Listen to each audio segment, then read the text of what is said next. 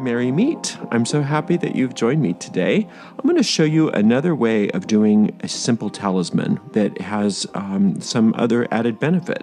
And the only thing you need different for this talisman than the other basic talisman that we do is you need to get your natal chart cast. You need to go to any place where you can get online, where you can get an actual chart cast. And so you'll get a chart, a birth chart, and it'll look something like this. Now, you'll notice that a lot of times it'll have a bunch of lines and stuff in the middle called aspects. Just take some whiteout, maybe, like this, and just white out all of that in the middle so that you have this nice clean space in the middle, and then just make another photocopy of it. It doesn't show up really well in the video, but these are, this is all the zodiacal signs, right? And then this is where all my planets are. So what I'm going to do is I'm going to take some of that whiteout that I showed you before, and I'm actually going to white out just a little bit here, a little bit here, and a little bit here. So in my mind, right, I'm opening up a space. I'm opening up a space so that I can trap those thoughts that I want to trap. Now, you can use there's very little space in here, so I would recommend that you use thought seeds like we do, you know, single words. You don't need to sign your name because this is your chart, but what you can do is use the Theban Script. And so let's use the Theban alphabet here. And we're just going to put 3 or even 1 if you want to. Let's just do 1 today. Thought seed. You want an odd number, so 1, 3, or 5. Thoughts. And so today is sacred to Mercury. I'm here on a Wednesday, and so I'm thinking maybe we could do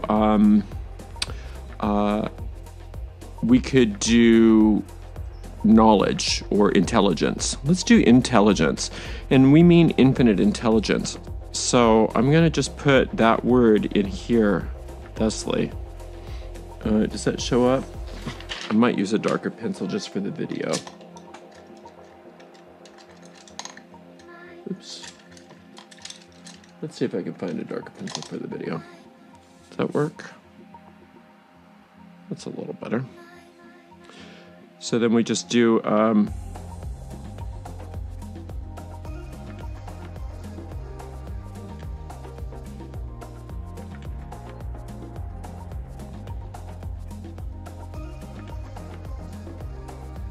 you can put that Mercury symbol all the way around the 4 corners, right? Like kind of governing the 4 corners of this talisman here.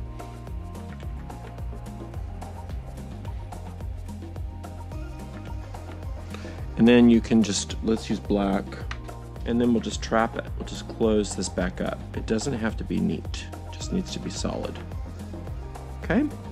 And then that's it. That's it. It's kind of it's not as pretty of a talisman as some of them, but boy, is it very, very effective. Now what we're gonna do is we're gonna, well, let's just use some Van to clean the space. I call upon the Cherub of the East, I call upon the Cherub of the South, I call upon the Cherub of the West, and I call upon the Cherub of the North. Please cleanse this space, protect us, and empower us in this circle. And then I'm going to use 1 spray of Van right in the middle of the talisman. And then I happen to have, you can use Muguet, or you don't have to use any perfumes, by the way. This works with just pencil. But I also, instead of Muguet or Lily of the Valley today, I'm going to use lavender. And I'm using the Provence Santé lavender, which is rather nice. So I'll do 2 of that, so I have an odd number of sprays of the perfumes. And then I happen to have a yellow candle here, which I will use for Mercury.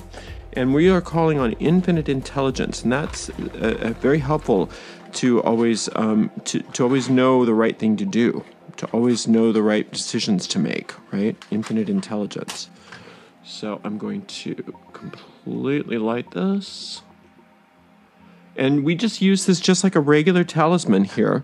I'm going to let this sit, and as soon as this candle is burned down and out, what I'm going to do is I'm going to hide this away somewhere, like I said, in a drawer or a cabinet or on the top of a bookshelf, so that it's just laying flat.